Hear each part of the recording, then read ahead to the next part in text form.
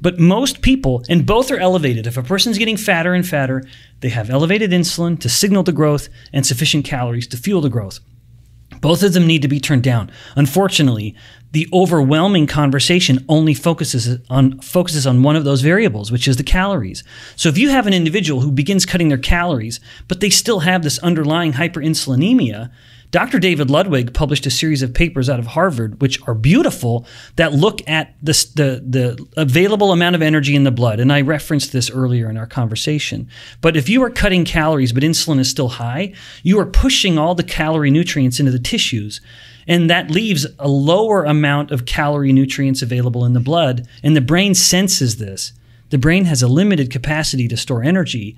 And thus the brain says, hey, we're getting low on energy in the blood, because it can't sense what's stored in the fat or the liver directly, and so it starts to promote greater hunger.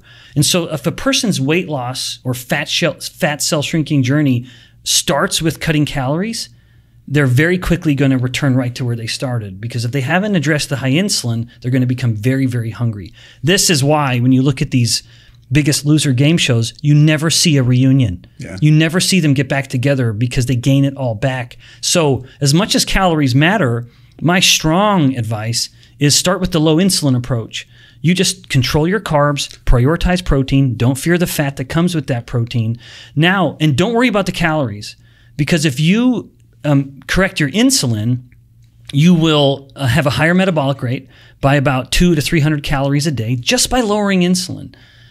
Calorie expenditure, metabolic rate will just go up. This is reflective of insulin is so good at telling the body to store energy that when it's absent or when it goes down, the body is spending it more readily than it would normally. So metabolic rate will go up, and then you will start wasting energy in the form of ketones. So if insulin is down, the person's burning a lot of fat because insulin controls which fuel is being used. And when insulin is down for an extended period of time, about 16 hours, the body is burning so much fat that the liver is actually burning more fat than it needs to meet its own energetic needs. So the liver is basically saying, hey, I don't need any more energy. But also the liver is saying, yeah, but I can't stop burning fat because insulin's low. That excess is what is turned into ketones. And then now what about the ketones? They have a caloric value. Every ketone has a caloric value roughly similar to glucose. And when a person's in ketosis, you are now directly eliminating those ketones from the breath and in the urine. Well, those are calories that, based on the typical view of thermodynamics, we would say, well, they have to be burned through exercise or stored, or they can just be wasted if insulin is low. So that represents another mechanism whereby a low insulin approach is very helpful for weight loss, because you are literally wasting energy. You're breathing these ketones out or you're urinating them out. And so eventually the person's going to lose a certain amount of weight by just addressing the insulin, not even counting calories.